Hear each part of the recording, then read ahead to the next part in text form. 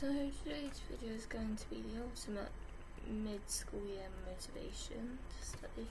We've reached this point in the year where the safety net of Christmas has gone and we no longer have the January new look outlet on things, the fresh perspective, setting New Year's resolutions, setting goals, all that kind of thing. To the point where it feels like the never-ending slog of homework and revision, school, college, whatever you're doing education-wise. Things we learn are not just to do with what we're learning, is to have aspiration, to commit towards working towards something, to complete goals, to aim higher, to have self-discipline, all these things we don't necessarily think about. The discipline it takes to make a choice to sit down when other stuff's more tempting to do rather than revise.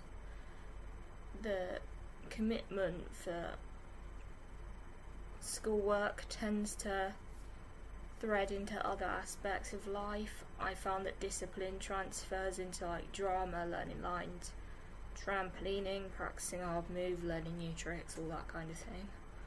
All the things that you don't necessarily think you're taking away from school. You're building up self-motivation by choosing to do revision instead of go binge watch TV. Go do some work, get that done. All it's about is the short term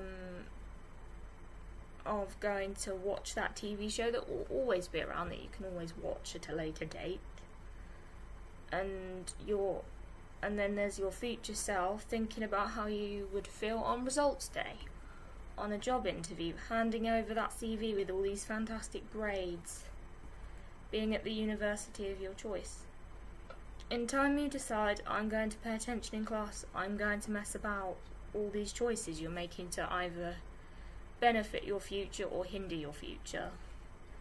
You're making that end of year exam easier because you've taken some time to revise, reducing the stress when you get to Easter because you have all these made revision notes present and correct.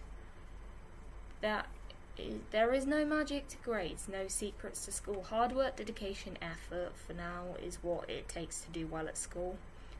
At the end of the day, it is up to you to listen in class or mess about. All these choices, the choice to do homework or spend time scrolling through social media, hand in your homework late or hand it in on time, these are the choices down to you to make because they are the choices only you can make. Your tests might not always go right, exams can be scary and stressful, yet motivating yourself to realise when you would rather be relaxing is difficult. But you won't think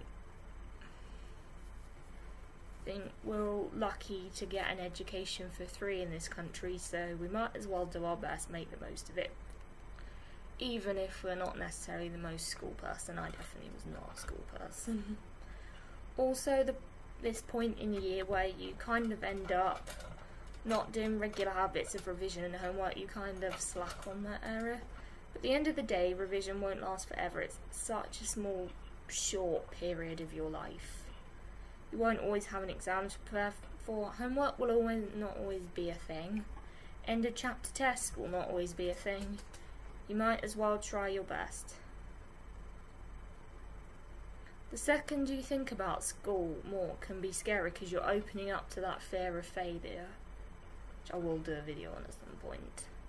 But looking back, make sure you realise how worth it is and how good to try it is. If you have work to do, give this video a cheeky like and go get your work done, get rid of distractions, slay that work, and have a good week. Bye.